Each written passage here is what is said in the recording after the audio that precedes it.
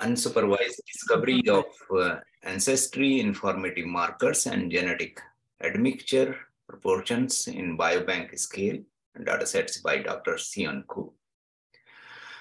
A brief introduction to Dr. Koo. He is a postdoctoral scholar working with Dr. Lenge and Dr. Zhao in the Department of Computational Medicine. His research interests include large-scale computational methods in biostatistics and bioinformatics using parallel and distributed computing. He earned his PhD degree in statistics from Seoul National University in South Korea.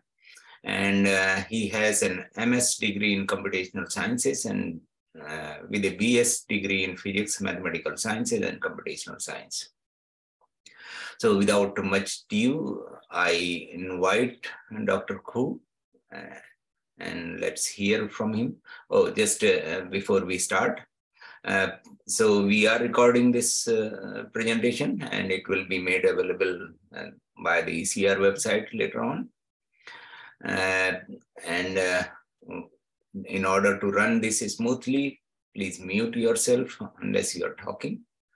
And if you have any comments, feedback, or question, please use the chat box. So again, thank you for coming online. And Dr. Koo. Thank you for introduction, TV. Hello, my name is Sion Koo, and I will talk about unsupervised discovery of ancestry informative markers and genetic admixture proportions in biobank scale datasets.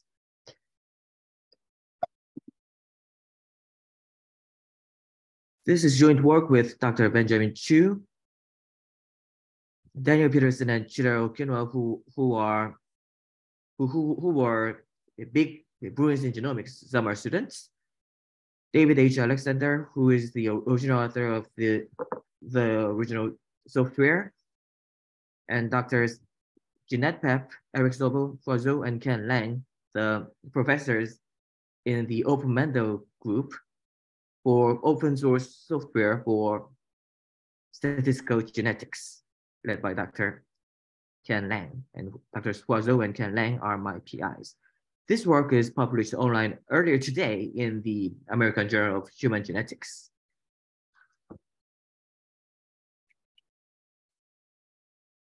What we do is inference of ancestry of each people, and why it is important is that it is often a confounding factor in genetic studies. So we may observe genotypes and associations in genotypes and traits in many cases, but if we don't consider ancestry, the correlation might be spurious. A classic example is PMI Indian study of type 2 diabetes. There was a negative correlation between this haplotype and lowered risk of type 2 diabetes observed. However, when people at the time carefully tabulated the ancestry, it was revealed that this association was spurious and this was not real. What can be learned from this case is that ancestry needs to be considered for genetic studies, or we may risk false positives, and it should be considered in fraction, and classical stratified design is not adequate. And self-reported ancestry, often in labels, is often inaccurate, especially in fractions. So we deal with population structure with other methods. We estimate ancestry of each individual and use it to correct for population structure using computational methods. And they are often added as additional covariates for adjustment in analysis like genome-wide associated studies or GWAS, or we can use a linear mixed model to estimate the population structure. Here are several existing approaches for population estimation. One direction is model-based approaches like maximizing the likelihood of some kind of binomial model. The softwares include Frappe for using the EM approach and ADMIXTURE, which became the de facto standard from the current research group. And there are algorithm-based approaches, often based on direct matrix decomposition, like PCA, principal component analysis, which is fast but hard to interpret, and constraint non-negative matrix factorization method also exists. And Scope is the software that is scalable up to biobank scale, which is 1 million subjects and 1 million genotypes. Let's review some of them. The original ADMIXTURE software is from my current group read by Dr. Ken Lang in 2009, and it got over 5,000 Google Scholar citations for estimating ancestry. This is model-based approach, modern likelihood of population allele frequencies and admixture proportions, but it had several limitations. It was too slow for modern data sets of millions of genetic variants and millions of samples, and it used too much memory for the matrix of size million by million, and it is not open sourced.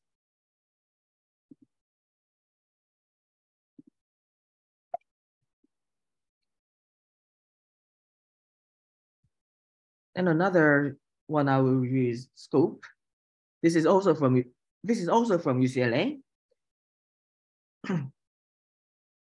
This is algorithm-based approach relying on non-negative matrix factorization, which involves latent subspace estimation and alternating least squares. This one is the first tool to scale up to the biobank scale through the randomized linear algebra. But its acceleration still involves intensive memory usage, and it is sometimes unstable and noisy. And as a statistician, it is the model being not likelihood-based is a limitation, and it is often less accurate than admixture on simulated dataset.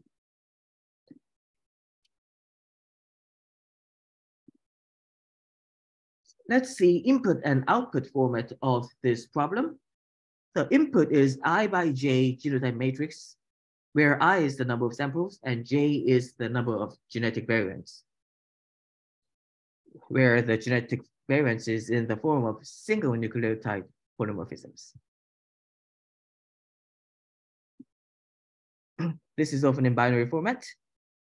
And K is the number of clusters or number of ancestry or population. And the output would be the matrices P and Q, P for ancestral population allele frequencies, and Q for admixture proportions. Matrix P is K by J, Q is K by I, and because Q is admixture proportions, we have constraint that the sum over each population of each sample should be 1.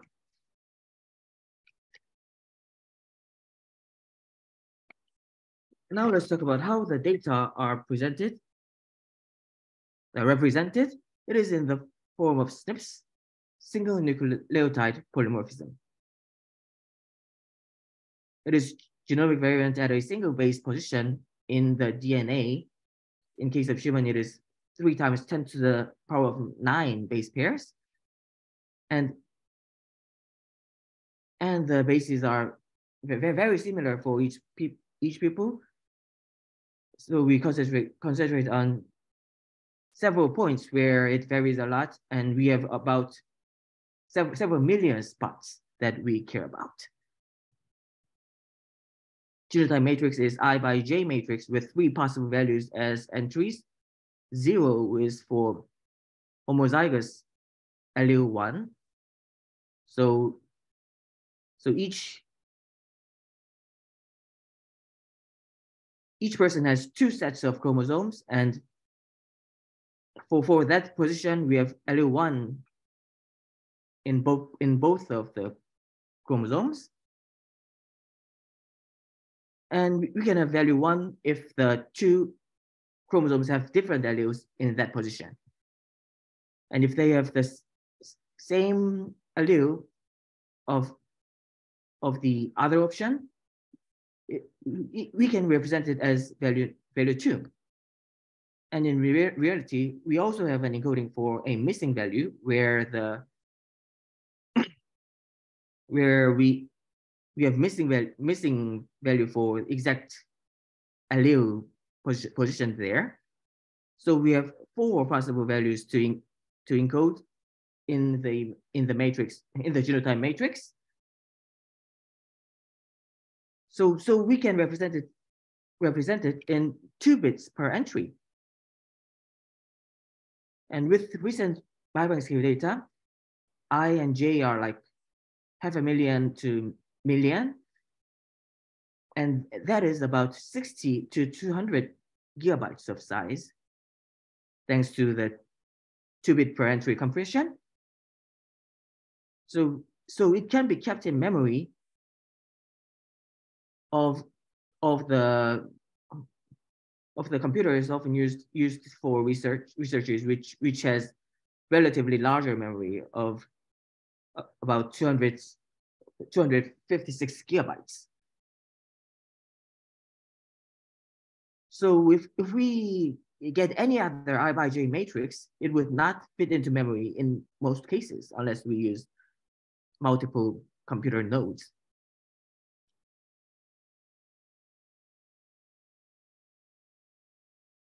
The main approach we use, we call it the open admixture. It makes model-based approach to run with modern bioscale data. It is twofold.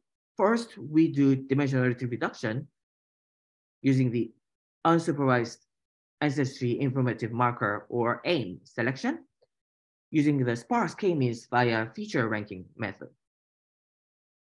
Among a set of large number of SNPs, we choose SNPs that help distinguishing different populations, and most of the existing methods for AIM selection is supervised out there,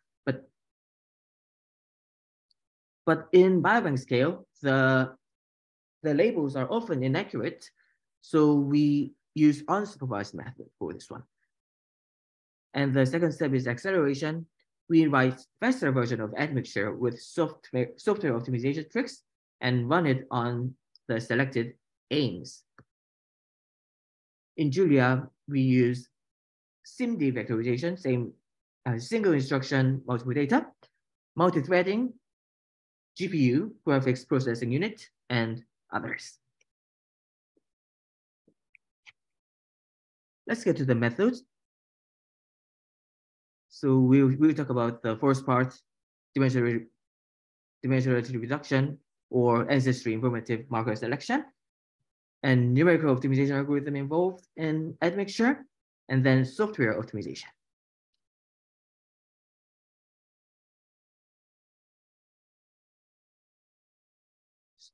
So first up, ancestry informative marker selection. We do joint clustering and AIM selection through the sparse k-means via feature ranking. We use standardized data matrix, which can be computed on the fly with I samples and J features. And we have K clusters seeking to assign each sample I to a cluster CK that minimizes the within cluster sum of squares. It can be represented by this kind of Euclidean distance, where B denotes binary matrix for cluster membership, and the large theta is for cluster centers, whose jth row represents the center of cluster CJ. Only S of the columns of theta are allowed to be non-zero for feature selection.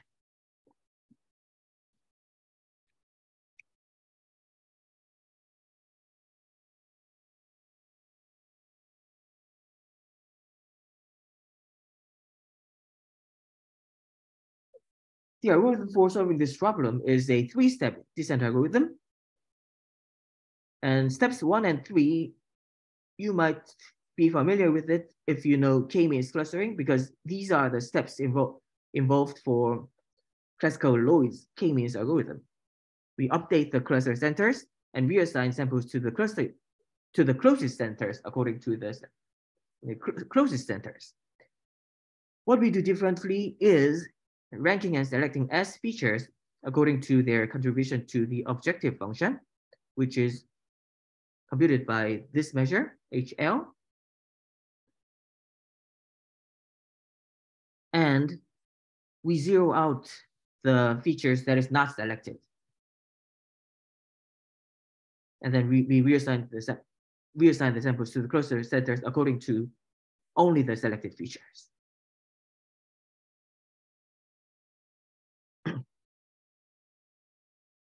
And as I said, there are missing values in the genotype matrices. So what we do in that case is imputing missing genotypes. And because we assign each sample to one of the clusters at some point of the SKFR, we impute the missing values with the current cluster center of each sample.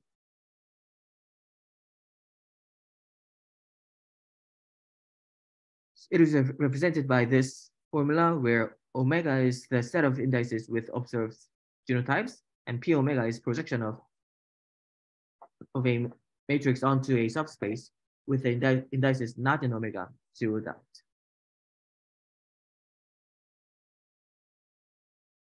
Then this function will, with the imputed genotype matrix, majorizes the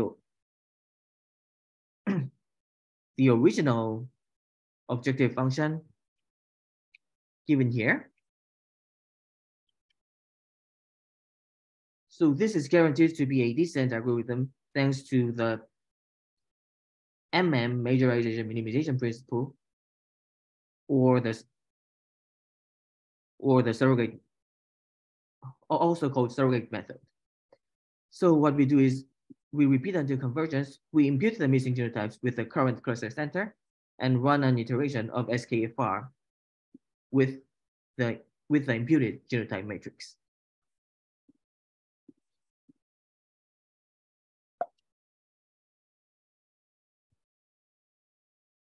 Now let's go to the numerical optimization algorithm. In terms of numerical optimization, after feature selection, we maximize the log likelihood of the selected SNPs or ancestry informative markers. The log likelihood is formulated as this formula. And now we are using 0, 1, 0, 1, 2 values for the genotype matrix. And we maximize this low likelihood with block sequential quadratic programming and quasi-Newton acceleration. And for this one, missing genotypes are now dismissed.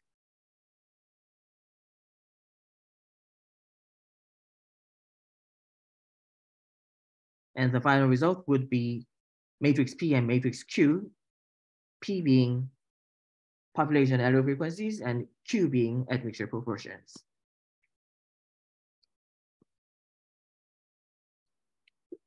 Let's talk about sequential quadratic programming that is being used. This is a generalized Newton's method where we have constraints on the matrix P and Q. Matrix P, each value should be in 0 and 1, should be between 0 and 1. And for matrix Q, it is also each element should be between 0 and 1. And sum of each column should be 1 for Q because it is proportions. So under this constraint, we solve this maximization problem using a quadratic programming solver. And we require gradients and Hessians of the of the low likelihood to maximize it. However, if we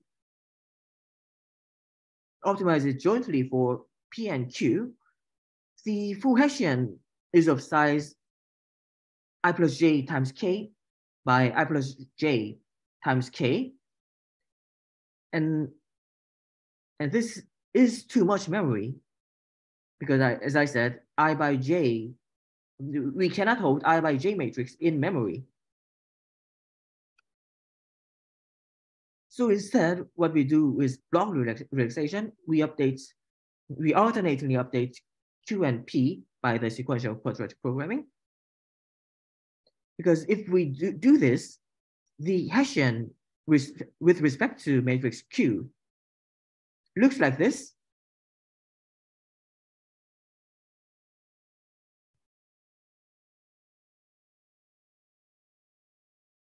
And only the terms involving the same sample survives, and all others, the terms involving different samples, are all zeroed out. So we only have to store k squared times I entries, so the Hessian fits into memory now. And low likelihood, its block gradients and its block Hessians are all fully separable with respect to I. So this IK dimensional quadratic program can be separated into I small subproblems of dimension k, which is very quick to solve. So we repeat until convergence, fix P and update Q using the block gradients and Hessians of L with respect to Q, and then solve I k dimensional QPs, and then fix Q and update P with the gradients and block Hessians with respect to P. We solve J k dimensional quadratic programs.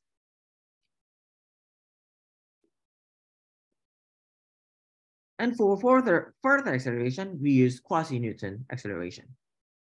In many cases, convergence of EM, expectation maximization, MM, or block relaxation methods tends to be slow. So for algorithm map F and this function g equals x minus f x, we use the secant approximation given by this. Near convergence, it should near convergence, this linear approximation should hold, and by minimizing this m under the secant condition based on the recent values of the left-hand side of this equation and the right-hand side of this equation, we approximate this differential of the algorithm map. And using this algorithm map, we get simple Newton update here, which is simple enough to compute.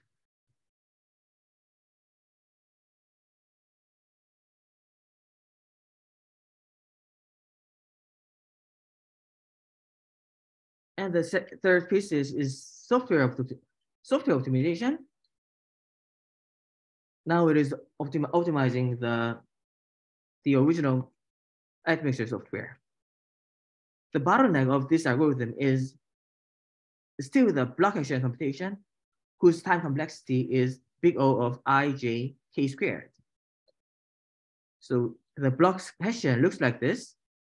And to compute this block Hessian,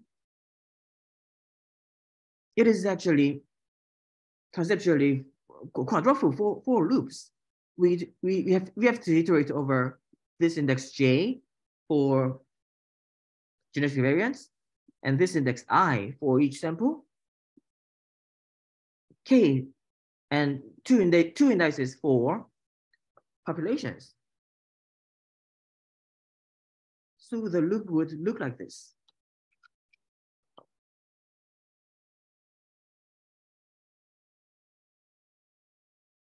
The question is this fast enough? Before moving on, let's talk about the language choice. We use Julia. We aim to solve two language problems. We prototype because in many cases, for R or Python users, we often prototype in R or Python, and we write production code in C and C++. So we have to work with two languages in most cases. Julia solves that problem by having a syntax similar to Python, hence work like Python, and run like C, having the speed similar to C, thanks to the just-in-time compilation. So what we do is write high-level abstract code that closely resembles mathematical formulas, yet produces fast, low-level machine code that has traditionally only been generated by static languages like Fortran. And it gives natural access to high-performance computing with multi-threading and GPU programming with simple syntax. And using Julia, I was able to easily involve automatic factorization software, but by simply decorating a loop with @turbo, this word generates well-factorized LLVM code through the loop factorization package. And I used explicit implementation of recursive tiling by splitting the I by J index space into small pieces to improve programs' locality and improving cache usage for faster computation. By recursive tiling, we improve locality. Locality means in a computer program, when data are loaded, the data themselves or data near them is likely to be referenced again soon. And cache memory is designed to exploit this locality. And by splitting the I by J index space into small pieces in divide and conquer fashion, it improves the locality, parallelization by improving thread locality, or another loop override reduction of the loop nest. And this type of recursive tiling is implemented for low likelihood computation and to compute gradients and Hessians for CPU version. And these terms included in the low likelihood and gradients and Hessians are also computed on the fly, block by block, to reduce the memory usage.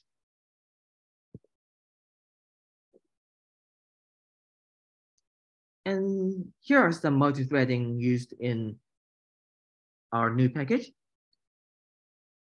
Simple loops can directly be multi-threaded with the parallel for syntax, and automatic factorization also supports multi-threading.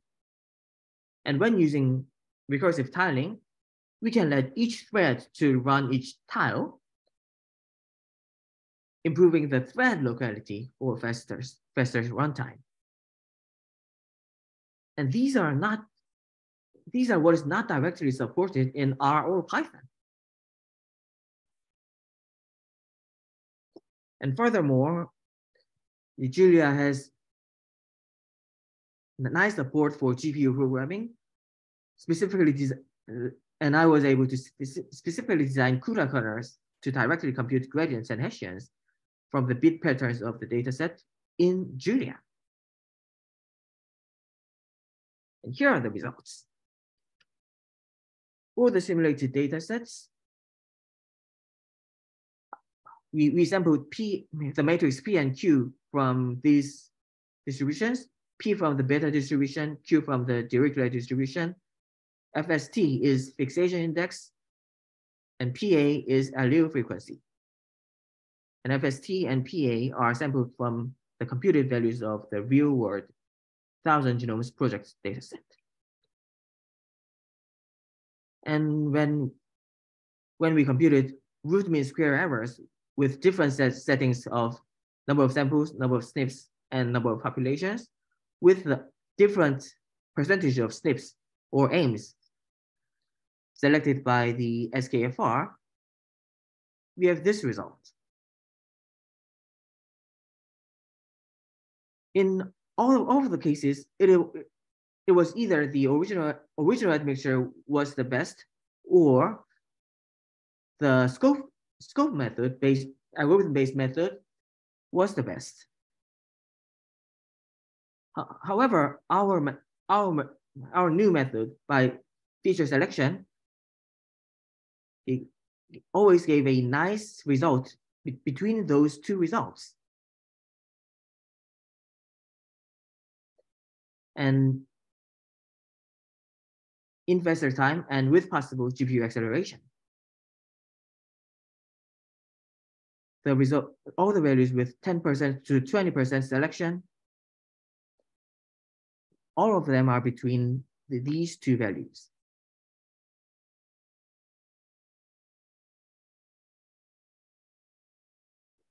And here are the results with the real-world datasets. Only autosomal SNPs were included for all the analysis.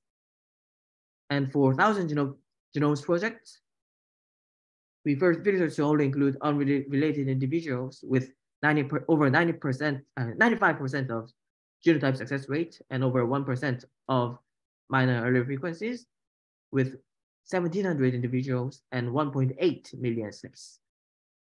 And we used 8 populations to estimate, where we have 26 population labels across 5 continental superpopulations of European, American, South Asian, African, and East Asian. And for UK biobank dataset, we have nearly 500,000 individuals and over 600,000 SNPs. The data of over 70 gigabytes with 2 values of populations 4 and 9. And here's timing for 1,000 genomes projects data. This is timed on 16 threads of G5 four times large instance in AWS, which has NVIDIA 810G GPU. And SKFR to select 100,000 names took 1 minute and 36 minutes. And running open admixture with the selected aims on a GPU took 3 minutes and 50 seconds. And the entire scope run, the algorithm in comparison, it took 16 minutes. So runtime for SKFR and open admixture likelihood maximization is way shorter than time needed for scope for this data set. And for UK biobank data set, whose size is much larger,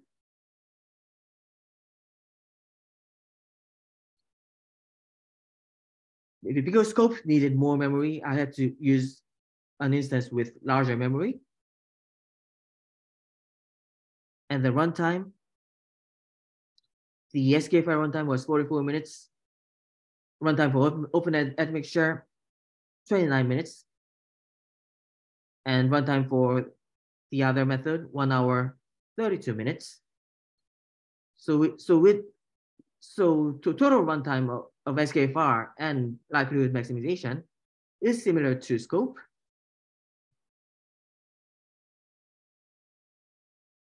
While using less memory.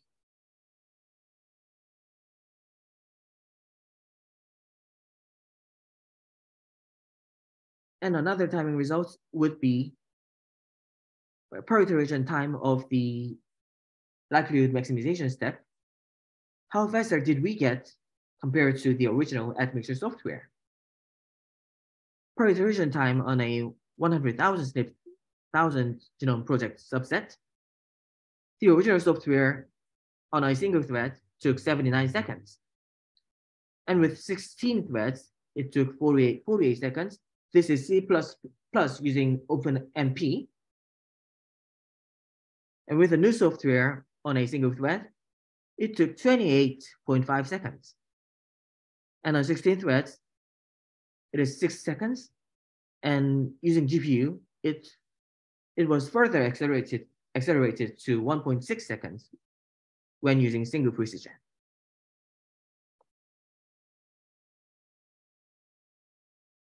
Now let's see the hard clustering performance from the SKFR step.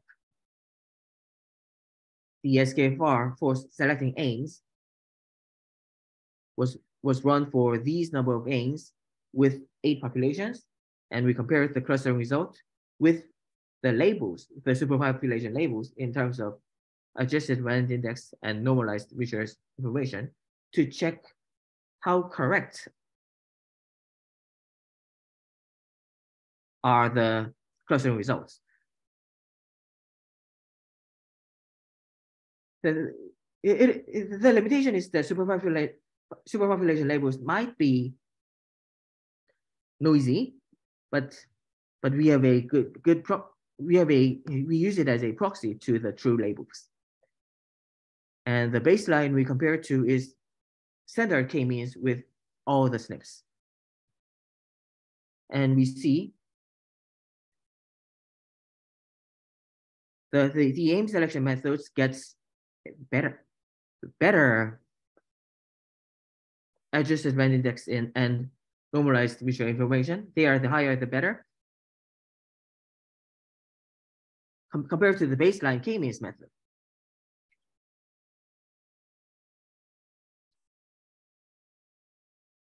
And when we only compare the subjects not from ADMIXTURE Americans, one of the 5 congenital labels are ADMIXTURE Americans. They are labeled as ADMIXTURE. So if we exclude it, the clustering performance is perfect. 1.0 values in ARI and NMI. So the results with aims selected is more concordant with the superpopulation labels compared to the original k-means clustering. And here is the visualization of population estimates generated by open admixture using all the SNPs, open admixture using 100,000 SNPs, and the scope method.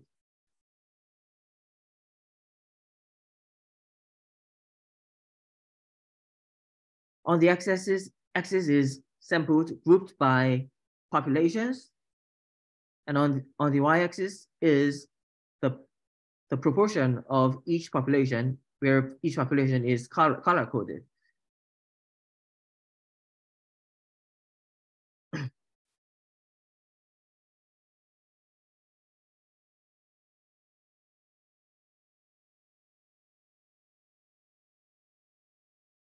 And the original admixture gives nice, less noisy results.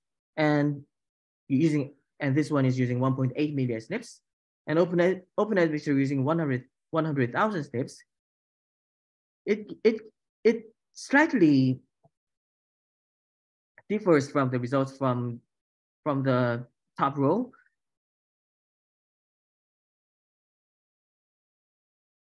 But with the scope, it seems much noisier.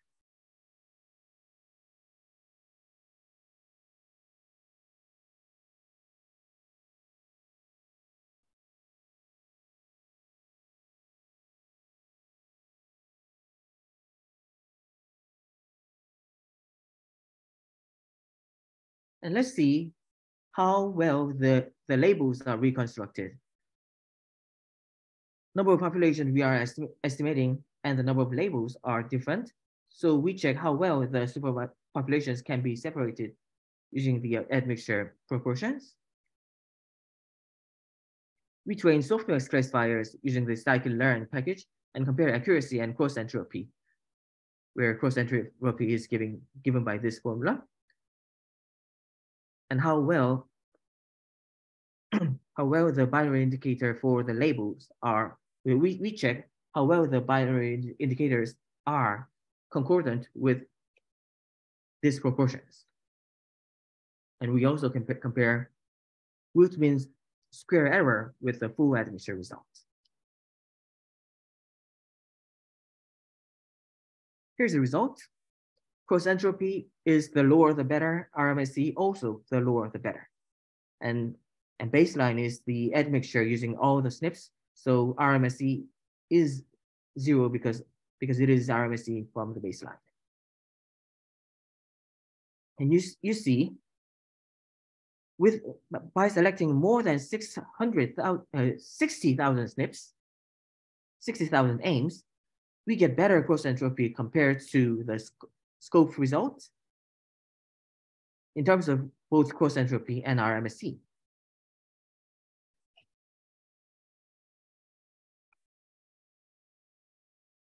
And using the UK Biobanks data set of 500,000 people, the training accuracy of the classifier is 0.999 for all continental populations, European, African, South Asian, and East Asian.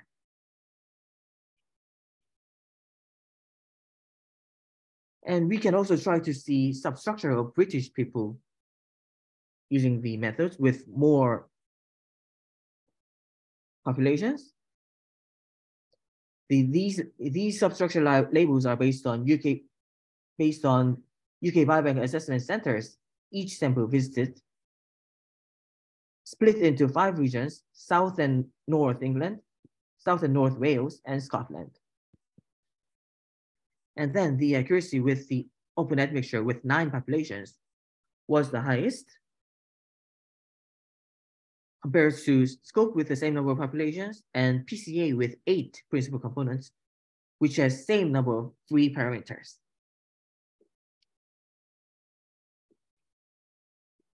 Here's a summary. So we developed a biobank scale unsupervised AIM selection method, Ancestry informative marker, to estimate admixture. And the AIM selection step cuts runtime and gives a well-balanced result. And open admixture is 2.8 times faster than admixture in single thread and 8 times faster in 16 thread situation. And it can be further accelerated using a GPU.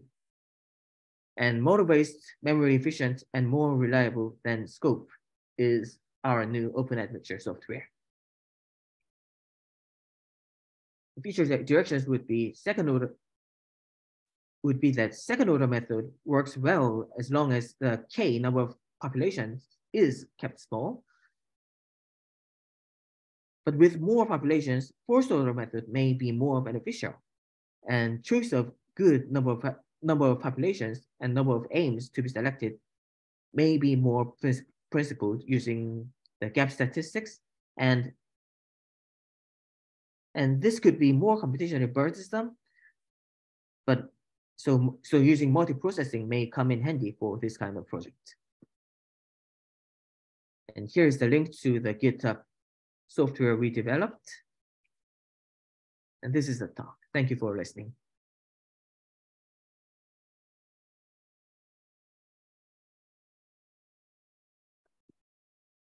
Thank you so much. Any questions, feedback? Just raise your hand and I can call your name.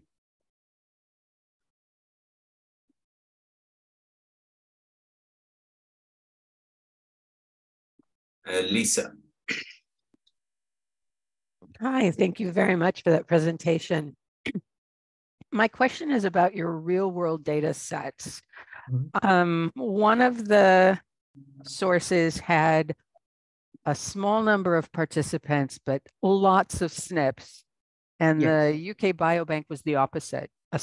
A lot of participants, but only a few SNPs. Yes. Can you talk a little bit about how that ratio affected your processing and your results?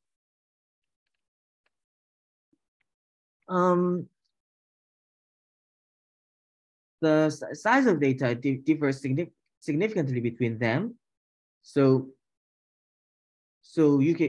running UK Biobank is much harder thing, and it was previously impossible with the previous admixture software.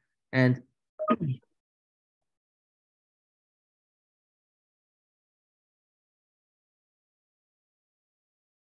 selecting more SNPs as aims, making the memory uses more significant in UK Biobank with the same number of SNPs. And actually, the number of SNPs selected it involves the size of the GPU memory.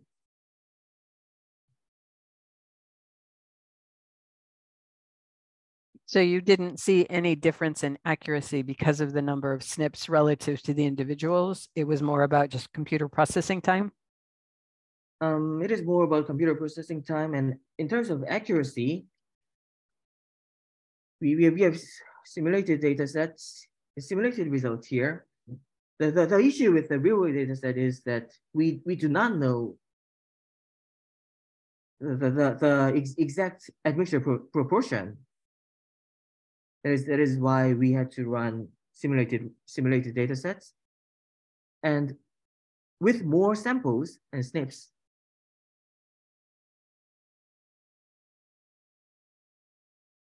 we tend to get better results in some cases, and it depends. It depends on that setting, I would say. The more SNPs we use, we will get more accurate.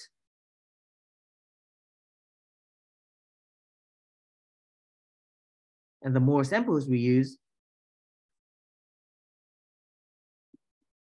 it depends, because we have different values to estimate for each different sample. Okay, thank you very much. Any other question?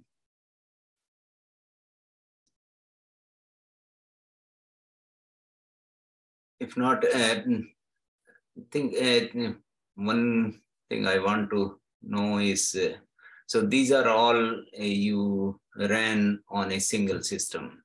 It looks like 16 threads, meaning a single server.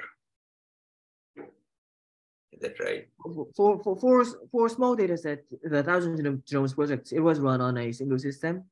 For UK Biobank, the first step was run on an instance with many threads, and for open admixture, the second step was run on an instance with a GPU, NVIDIA B100. So yes, but it is still on a single server, in the sense that it doesn't leave a single physical system. GPU is connected to the same system. So what I mean is, there are two type of parallelization. One is thread-based, which is OpenMP, and another is the task-based, which is the OpenMPI or MPI kind of. Yeah. So it seems like your computations have been using the thread-based. Whereas I see it was on slide 26. 26. So all these loops, they seem all like independent. Yes, for each index, it is independent. So you could theoretically use much larger number of threads. Yes. And still the time will reduce. It won't saturate in that sense. Yeah. Yeah. Okay. This index space was tiled into smaller pieces for etc. for further acceleration and locality, better locality. So yeah, just wanted to point out that means you can use like much larger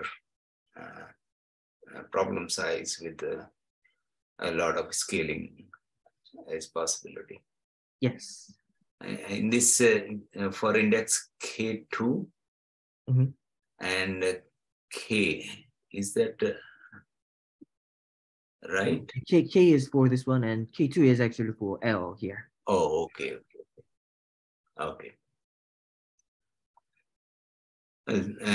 Yeah, looks pretty promising. Thank you so much for presenting this. Thank you. Any other questions from the audience?